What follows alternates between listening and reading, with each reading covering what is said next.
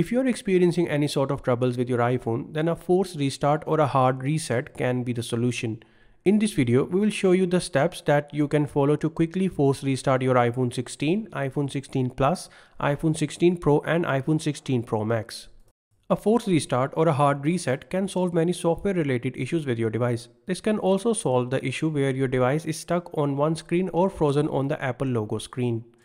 In order to force restart an iPhone 16, you need to press the volume up, volume down and side buttons. Let me show you how it's done. Put one finger near the volume up and volume down button and one finger on the side button. Quickly press the volume up button and release, then volume down button and release. Finally, press and hold the side button until your device's screen turns off. While you're pressing the side button, the power off menu might appear. The menu might not show up on an iPhone that is stuck. In both cases, keep the buttons pressed until your iPhone's screen turns off. After the iPhone turns off, it is time to turn it back on. You can easily do this by pressing the side button. If the side button is not turning your device on, then you can also try plugging your iPhone 16 to its charger.